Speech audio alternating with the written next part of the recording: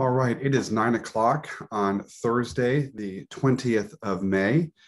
And my name is Father Doug Scharf at Good Shepherd Episcopal Church. I'd like to welcome you this morning for our daily time of praying morning prayer together. If you'd like to follow along, you can go to our virtual church website, goodshepvirtual.org, click on prayer and study, where you will find the Zoom link each day to join us, as well as the service leaflet that you can download. At the conclusion of our service, the recording of our time together will be posted on Facebook and our YouTube channel if you'd like to join us later in the day and pray along with us.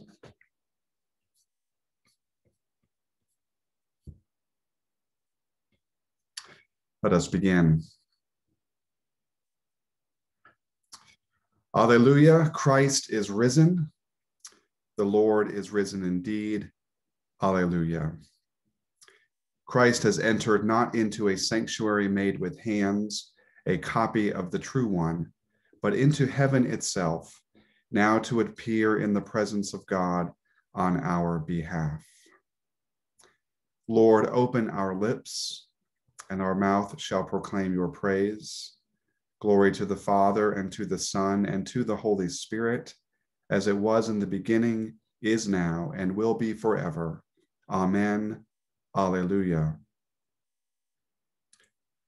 Alleluia. Christ the Lord has ascended into heaven. Come, let us adore him. Alleluia. Our invitatory canticle this morning, as we come towards the end of our Easter season, is the Pascha Nostrum, Christ our Passover, which we will say together in unison. Alleluia, Christ our Passover has been sacrificed for us. Therefore, let us keep the feast, not with the old leaven, the leaven of malice and evil, but with the unleavened bread of sincerity and truth. Alleluia. Christ, being raised from the dead, will never die again. Death no longer has dominion over him. The death that he died to sin once for all. But the life he lives to God. So also consider yourselves dead to sin and alive to God in Jesus Christ our Lord. Alleluia. Christ has been raised from the dead, the first fruits of those who have fallen asleep. For since by a man came death, by a man has come also the resurrection of the dead. For as in Adam all die, so in Christ shall all be made alive. Alleluia. Alleluia, Christ the Lord has ascended into heaven. Come, let us adore him. Alleluia. The psalm appointed for this morning is Psalm 105, Part 1, which is comprised of verses 1 through 22. We will say the psalm in unison. Give thanks to the Lord and call upon his name. Make known his deeds among the peoples. Sing to him, sing praises to him, and speak of all his marvelous works. Glory in his holy name. Let the hearts of those who seek the Lord rejoice. Search for the Lord in his strength. Continually seek his face. Remember the marvels he has done, his wonders and the judgments of his mouth. Pardon me. O offspring of Abraham, his servant, O children of Jacob, his chosen. He is the Lord our God. His judgments prevail in all the world. He has always been mindful of his covenant, the promise he made for 1,000 generations. The covenant he made with Abraham, the oath that he swore to Isaac, which he established as a statute for Jacob, an everlasting covenant with Israel, saying, to you I will give the land of Canaan to be your allotted inheritance. When they were few in number, of little account, and sojourners in the land, wandering from nation to nation and from one kingdom to another, he let no one oppress them, and rebuked kings for their sake, saying, do not touch my anointed, and do my prophets no harm. Then he called for a famine in the land and destroyed the supply of bread. He sent a man before them, Joseph, who was sold as a slave. They bruised his feet in fetters. His neck they put in an iron collar until his prediction came to pass. The word of the Lord tested him. The king sent and released him. The ruler of the peoples set him free. He set him as a master over his household, as a ruler over all his possessions, to instruct his princes according to his will, and to teach his elders wisdom. Glory to the Father, and to the Son, and to the Holy Spirit, as it was in the beginning, is now, and will be forever. Amen. Our first lesson this morning comes from the prophet Ezekiel. As Ian has noted previously, the lectionary for the daily office moves around a bit through the book of Ezekiel. You may recall, though, that when we started in the first chapter, Ezekiel is given a scroll to eat. And it's a difficult word, but that represents the word that Ezekiel will speak to the exiles. And although the word is difficult and it calls the people to account, it ultimately is a word from the Lord that calls them to repentance, which we will hear at the conclusion of today's reading. A reading from the prophet Ezekiel. The word of the Lord came to me. What do you mean by repeating this proverb concerning the land of Israel? The parents have eaten sour grapes, and the children's teeth are set on edge. As I live, says the Lord God, this proverb shall no more be used by you in Israel. Know that all lives are mine. The life of the parent as well as the life of the child is mine. It is only the person who sins that shall die. Yet you say, why should not the son suffer for the iniquity of the father? When the son has done what is lawful and right and has been careful to observe all my statutes, he shall surely live. The person who sins shall die. A child shall not suffer for the iniquity of a parent, nor a parent suffer for the iniquity of a child. The righteousness of the righteous shall be his own, and the wickedness of the wicked shall be his own. But if the wicked turn away from all their sins that they have committed, and keep all my statutes, and do what is lawful and right, they shall surely live. They shall not die. None of the transgressions that they have committed shall be remembered against them. For the righteousness that they have done, they shall live. Have I any pleasure in the death of the wicked, says the Lord God, and not rather that they should turn from their ways and live? But when the righteous turn away from their righteousness and commit iniquity and do the same abominable things that the wicked do, shall they live? None of the righteous deeds that they have done shall be remembered, for the treachery of which they are guilty and the sin they have committed, they shall die. Yet you say the way of the Lord is unfair. Hear now, O house of Israel, is my way unfair? Is it not your ways that are unfair? When the righteous turn away from their righteousness and commit iniquity, they shall die for it. For the iniquity that they have committed, they shall die. Again, when the wicked turn away from the wickedness they have committed and do what is lawful and right, they shall save their life.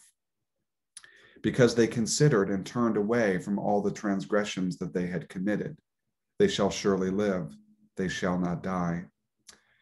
Yet the house of Israel says, the way of the Lord is unfair. O house of Israel, are my ways unfair? Is it not your ways that are unfair? Therefore, I will judge you, O house of Israel, all of you according to your ways, says the Lord God. Repent and turn from all your transgressions. Otherwise, iniquity will be your ruin. Cast away from you all the transgressions that you have committed against me, and get yourselves a new heart and a new spirit. Why will you die, O house of Israel? For I have no pleasure in the death of anyone, says the Lord God. Turn, then, and live. The word of the Lord. Thanks be to God.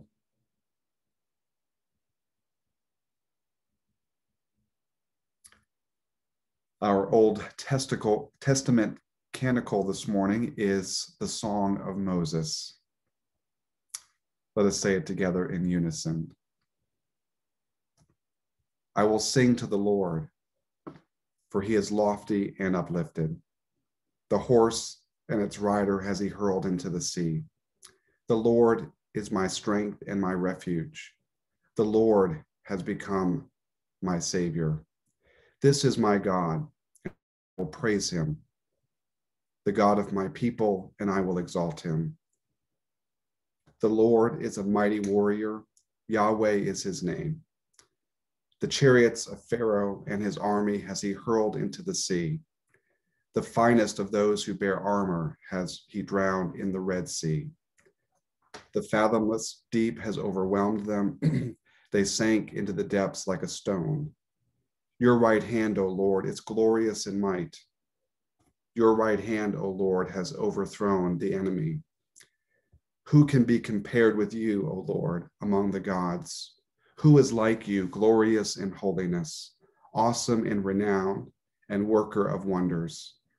You stretched forth your right hand, the earth swallowed them up. With your constant love, you led the people you redeemed. With your might, you have brought them in safety to your holy dwelling.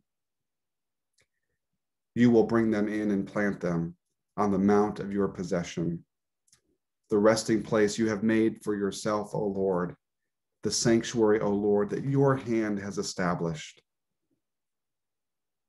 The Lord shall reign forever and forever.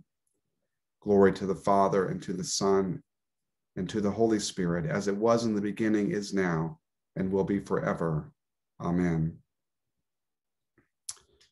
Our second lesson continues in the letter to the Hebrews, continuing to hear about the high priesthood of Jesus, and in particular, the way in which the priesthood of Jesus, unlike the priesthood of those in the Old Covenant, lasts forever. It is an eternal priesthood. A reading from the letter to the Hebrews. There is, on the one hand, the abrogation of an earlier commandment, because it was weak and ineffectual, for the law made nothing perfect. There is, on the other hand, the introduction of a better hope, through which we approach God. This was confirmed with an oath, for others who became priests took their office without an oath, but this one became a priest with an oath, because of the one who said to him, "The Lord has sworn and will not change his mind. You are a priest forever." Accordingly, Jesus has also become the guarantee of a better covenant. Furthermore, the former priests were many in number, because they were prevented by death from continuing in office. But he holds his priesthood permanently, because he continues forever.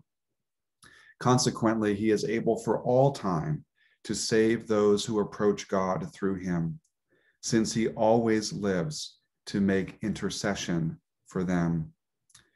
For it was fitting that we should have such a high priest, holy, blameless, undefiled, separated from sinners, and exalted above the heavens.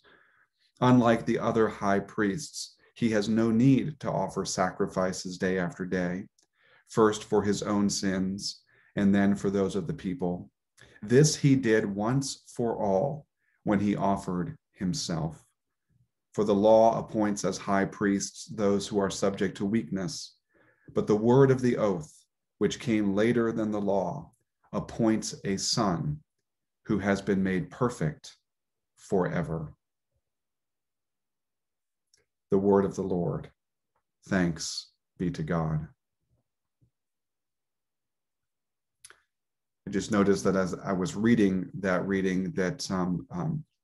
this passage includes part of what I referenced in my sermon on Sunday about the tradition in the New Testament of Jesus as intercessor, one who prays for us. And we see this here. He is able all time to save those who approach God, since he always lives to make intercession for them. So just a helpful connection with our daily office readings this week. Our second canticle is Glory to God. Glory to God in the highest, and peace to his people on earth. Lord God, heavenly King, almighty God and Father, we worship you, we give you thanks, we praise you for your glory. Lord Jesus Christ, only Son of the Father, Lord God, Lamb of God, you take away the sin of the world, have mercy on us. You are seated at the right hand of the Father, receive our prayer. For you alone are the Holy One, you alone are the Lord, you alone are the Most High, Jesus Christ, with the Holy Spirit, in the glory of God the Father. Amen. Excuse me. Let us now affirm our faith as we say together the Apostles' Creed. I believe in God, the Father Almighty, creator of heaven and earth. I believe in Jesus Christ, his only Son, our Lord. He was conceived by the power of the Holy Spirit and born of the Virgin Mary. He suffered under Pontius Pilate, was crucified, died, and was buried. He descended to the dead. On the third day, he rose again. He ascended into heaven and is seated at the right hand of the Father. He will come again to judge the living and the dead.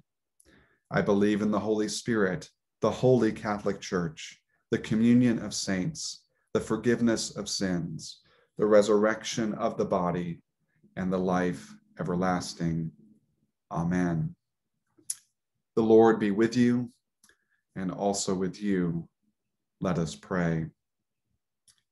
Our Father, who art in heaven, hallowed be thy name. Thy kingdom come, thy will be done, on earth as it is in heaven.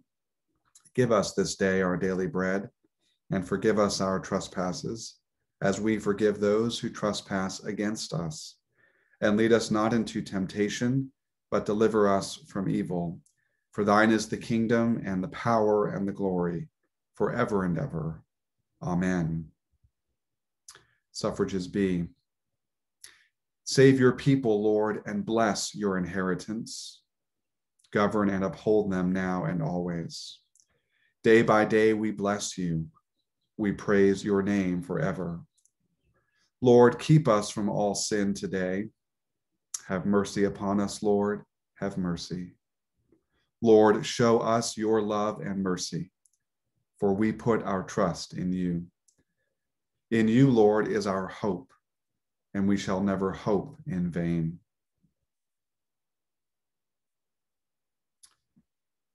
We begin the praying of the collects this morning with the collects for the 7th Sunday of Easter, which of course is the Sunday that falls between Ascension Day and the Feast of Pentecost. O God, the King of glory, you have exalted your only Son, Jesus Christ, with great triumph to your kingdom in heaven. Do not leave us comfortless, but send us your Holy Spirit to strengthen us and exalt us to that place where our Savior Christ has gone before, who lives and reigns with you and the Holy Spirit, one God, in glory everlasting. Amen. Today we commemorate Alcuin, deacon and scholar and abbot of Tours in the early 9th century, actually late 8th century. Let us pray.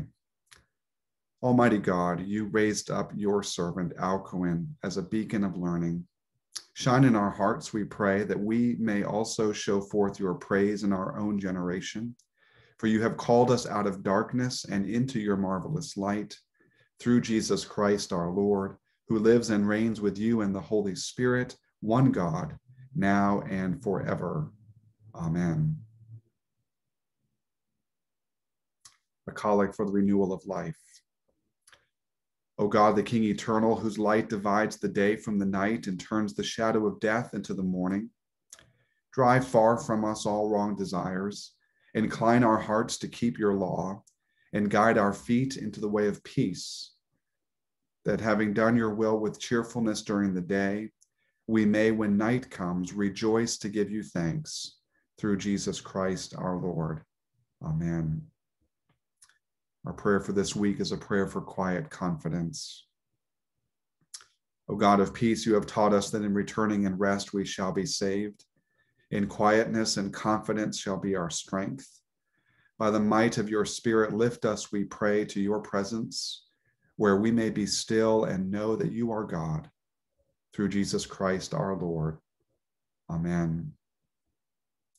This morning we pray for our brothers and sisters in Christ, and particularly for those throughout the Anglican Communion, remembering especially the Diocese of Byumba, Rwanda, the Right Reverend Emmanuel Ngendahayo, Bishop. We pray also for our Diocese of Southeast Florida and our Bishop, the Right Reverend Peter Eaton, and our companion diocese, remembering today especially the Diocese of Toliara, Madagascar. O God, you have made of one blood all the peoples of the earth, and sent your blessed Son to preach peace to those who are far off and to those who are near. Grant that people everywhere may seek after you and find you. Bring the nations into your fold. Pour out your Spirit upon all flesh, and hasten the coming of your kingdom. Through Jesus Christ our Lord. Amen. We pray this morning for our own parish family and those dear to them, remembering especially Becky and family, Patricia, Priscilla, Steve, Joey, Julia, Bob and Pam, Ashley, Mindy, Bernie, Peter, Joe, Sal and Colleen, Chris, Brooke and family, Jim and Jerry, Debbie, and Jay and family. We pray also today for our Serve ministries, remembering especially our pastoral care team, that the members of Good Shepherd who are suffering or struggling may receive prayerful support from their fellow parishioners, and for the St. George's Dinner Ministry, that less fortunate individuals in the Northeast corridor of Palm Beach County may know God's love while receiving a hot meal. A prayer for the parish. Almighty and ever-living God, ruler of all things in heaven and earth, hear our prayers for this parish family. Strengthen the faithful, arouse the careless, and restore the penitent. Grant us all things necessary for our common life, and bring us all to be of one heart and mind within your holy church, through Jesus Christ our Lord. Amen. At this time, I invite your additional prayers of intercession and thanksgiving. Welcome, Sherry and Debbie.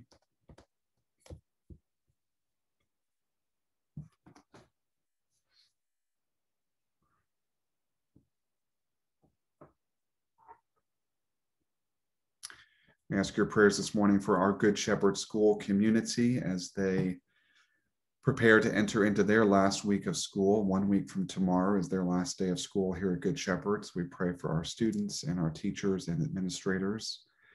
This will also be Dr. Rosemary Marshall's last week with us as head of school. She is retiring. And so we pray for her as she moves into the next phase of her life and ministry. Yes, Ian, we do pray this morning for our brothers and sisters and all those in the country of India who are suffering and battling the surge in COVID-19 infections in that country. We pray for healing and strength, wisdom and discernment. We especially pray for their leaders, for healthcare workers, for doctors and nurses, all those on the front lines of the pandemic in that country, that you would sustain them by your Holy Spirit, give them strength to meet the days ahead. We pray for an increase in resources, especially vaccinations, And we pray for your healing to be with those who are sick. In Jesus' name.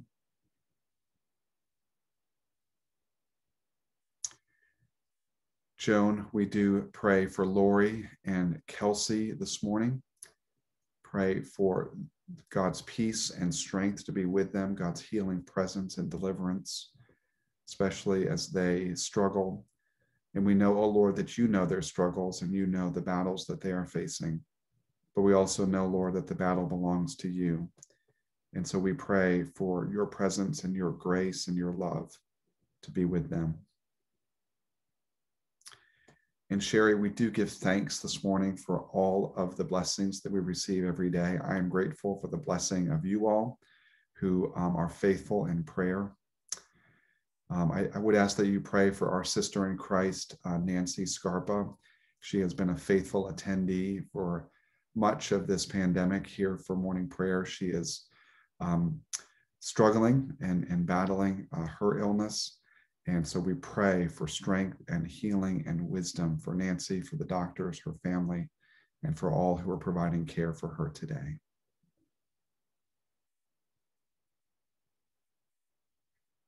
I give thanks this morning for our new Assistant Rector, Derek Larson, who officially graduated from the Seminary of the Southwest with his Master of Divinity degree yesterday. So he is one step closer to his ordination and the fulfilling of his calling to be a priest, and one step closer to joining our community here at Good Shepherd.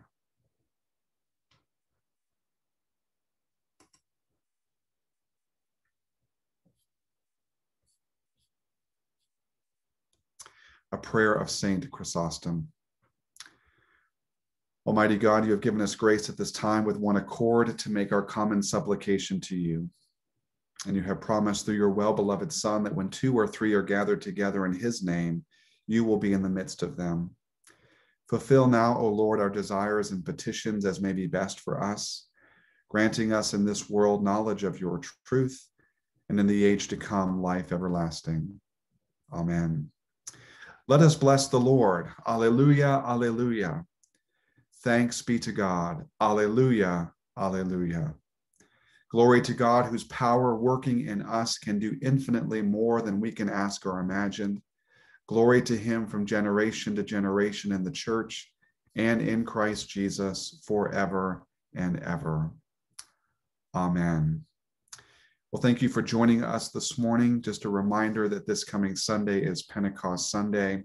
So we are in that period of time when Jesus told his disciples to wait until they were clothed with power from on high. And so as we await the renewal of the presence of the Spirit in our lives, let's pray for one another and give thanks for the gift of God's Holy Spirit. God bless you all. Have a great day.